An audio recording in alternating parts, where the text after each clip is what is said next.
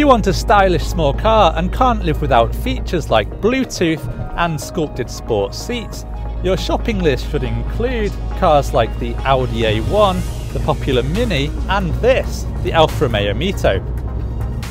Its bold headlights, attractive wheels and a grille dripping with heritage makes it one of the best looking superminis.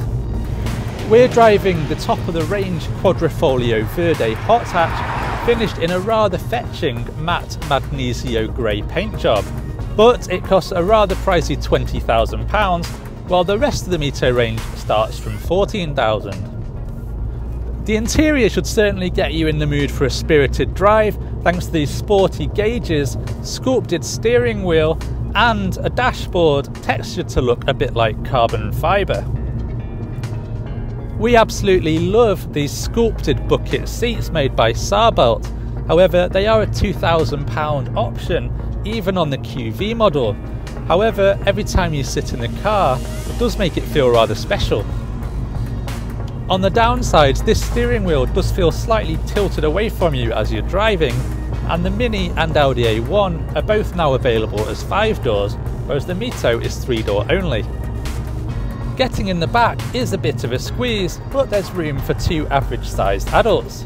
Strangely though, Alfa charges £450 for a middle seat with its own headrest. With 270 litres of luggage space, the MiTo's boot is competitively sized, equalling the A1 and beating the Mini hatchback. It's not perfect though, with this high loading lip making it awkward to lift heavier items over it. The rear seats do however flip forwards, increasing capacity to 950 litres.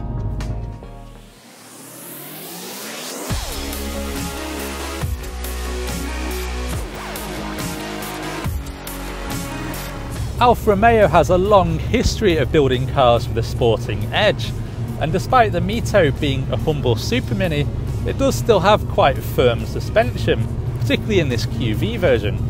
There's not much body roll and lots of grip, so it certainly feels planted through corners. The range starts with 105 horsepower twin-air petrol and also includes a 1.3 and 1.6 litre diesel, the most economical of which is capable of returning up to 80 mpg. This Quadrofoglio Verde has a 1.4 litre turbocharged petrol pumping out just under 170 horsepower, and that can get it from 0 to 62 miles per hour in a brisk 7.3 seconds.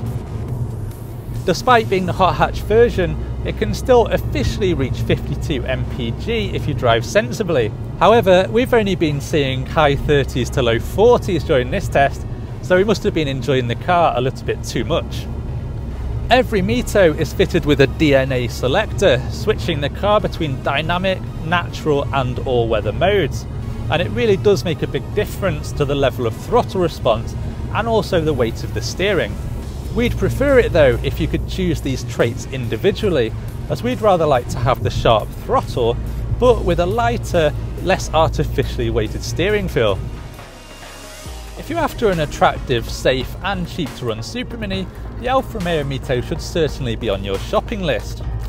The one sticking point with the Quadrofoglio Verde is most likely to be its £20,000 price tag, which is a few grand more than faster models like the Fiesta ST and Renault Sport Clio. But neither of those cars feel quite as premium as the MiTo, and on price it is far closer to the Mini and A1. Which one you choose will more than likely come down to your personality. You could go for the tight handling Mini, the upmarket Audi, or the Italian flair of this MiTo. But what do you think of the Alfa Romeo MiTo?